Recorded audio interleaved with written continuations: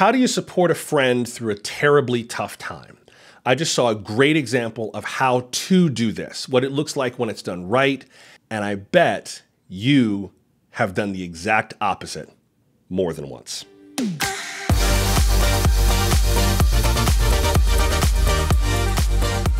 Drew Lynch is one of my favorite comedians. Maybe you saw him on America's Got Talent, or maybe you've seen his videos on YouTube. Years ago, he won a golden buzzer on America's Got Talent, and part of the reason was because he was so funny despite dealing with a stutter that seemed absolutely debilitating. He made fun of the stutter and also the circumstances under which he got it. He was not born with it, but he turned it into comedy gold. Well, apparently in the last week, unfortunately, Drew Lynch's stutter returned and it came back with a vengeance. But to his credit, he talked about it in a YouTube video that he just posted today.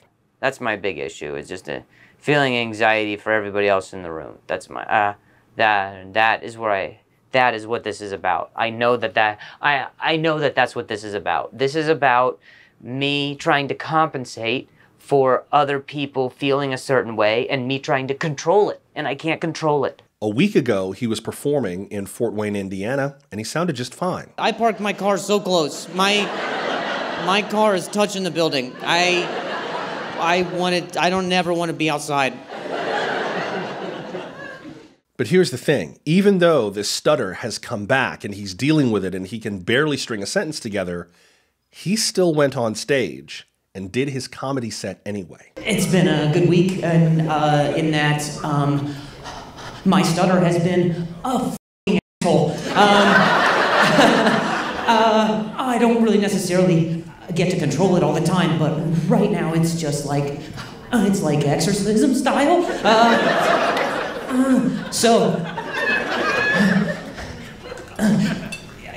No refund. I don't know what to tell you. They should have put this on the ticket, dude. Maybe there's people here who have never seen me before, and this is the first time. It's never like this, but anyway, sorry. I can't imagine the drive home for a lot of you. And we just watched a dude for an hour who was cold. What the fuck? Just watched some guy who's like, don't let go, Rose.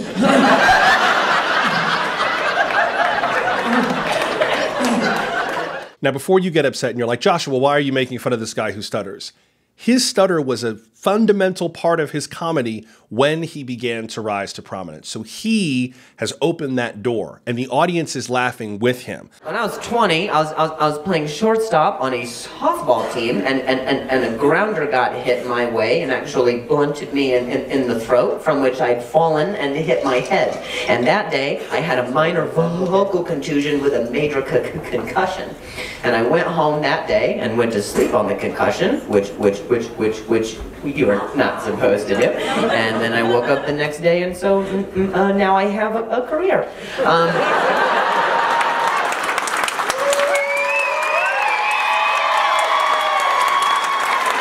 So it's easy to see why people wanted to support him at this performance when he was deep into a debilitating stutter, which he says actually is painful to try to suppress. If he tries to hold it in place or just get through the sentence and power right through it, it's physically painful for him. If you watch this video that he just posted on YouTube of him trying to get through the performance, at the end of it, he kind of apologizes to the audience for how everything has gone that evening. I just want to say, usually, I've stayed after shows for 10 years to say hi to people, but tonight I'm going through it. So I want to tell you that from the bottom of my heart, I want to tell you from the bottom of my heart, I don't know how long this goes for, but I just want to say I'm glad you guys stuck with me through it, because it's it's a very vulnerable thing. But I want to just say Cleveland's always been a beautiful place and so nice to me. So thank you guys very much. Have a great night. Now that reaction might not surprise you, right? What else are they going to do? Mock him, heckle him, be nasty to him from the audience? No, he fought his way through a show.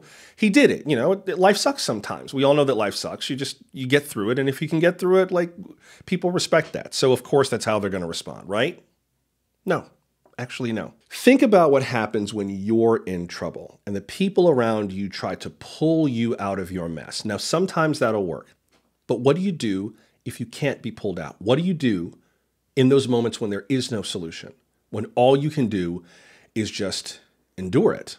A lot of people are really bad at dealing with that. You ever see that video on YouTube that's posted by a group called the RSA, where they take the audio of Brené Brown talking about what empathy means?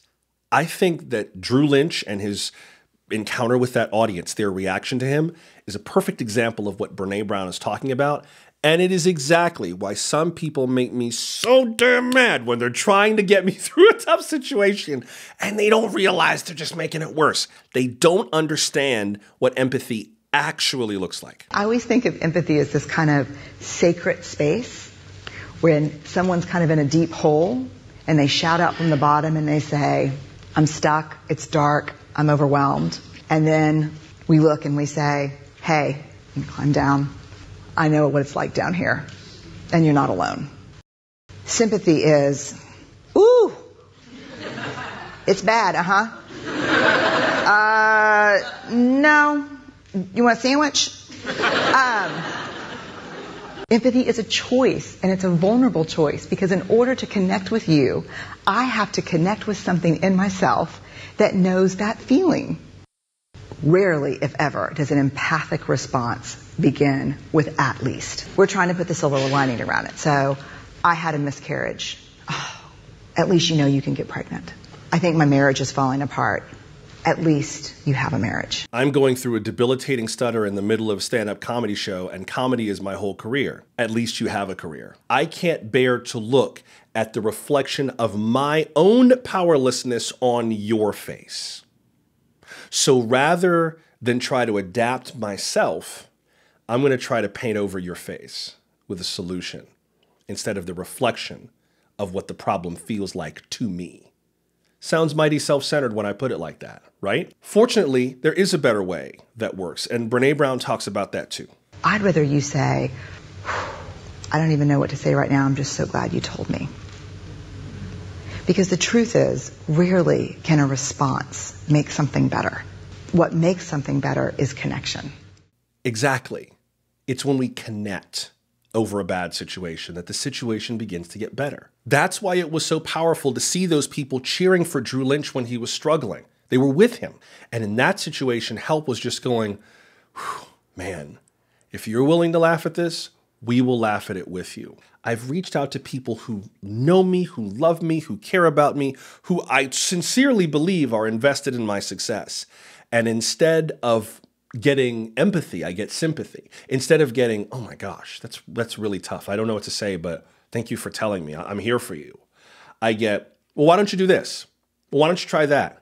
Well, maybe this would help. Well, you know, if you would give this opportunity a chance to work, then maybe you could do this. So maybe you just need to get a piece of paper out and write out some options and then figure out the strengths and weaknesses and the opportunities and the threats of all of them. Or maybe you should just make kind of a diagram. You can do like an impact opportunity diagram, and maybe you can just figure out some different ways to go about it. I bet I know somebody who's got a book that you could read. There was this book that I read, and I think on page 98, there was this example of something. And I'm like, hey.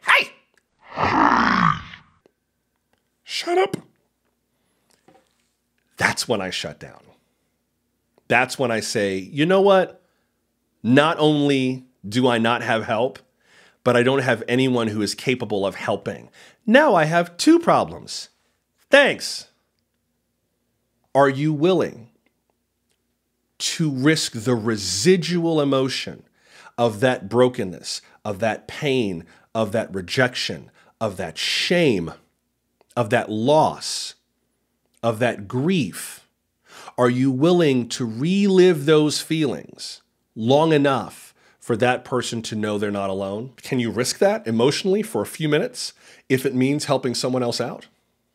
Here's another word for it if empathy feels a little too woo-woo for you. Solidarity. That's what it means to stand in solidarity with someone. I don't need to know exactly what you're going through to know that you're going through it and to respect your struggle. That's what solidarity is. That's what that audience did for Drew Lynch. They went with him. They sat through the uncomfortable parts. They laughed when the jokes were funny, and some of them really were. That whole Titanic reference was really funny. But they just bore with him. Sympathy is insulting. Solidarity is uplifting. I don't know how to pull you back up, but I'm here to shine a light in the darkness until you find your way. I think the world, especially right now, needs a lot more people like that. What do you think? Am I right? Am I wrong? Has this happened to you? Have you found certain ways or tips or tricks or techniques to help stand in solidarity with other people, especially when there is no solution? Let me know in the comments. I'd love to hear from you.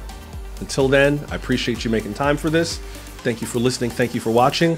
And please, my friends, wherever you are, whatever the circumstances are, and especially if you can't fix them, keep on shining, because someone like me needs your light right now.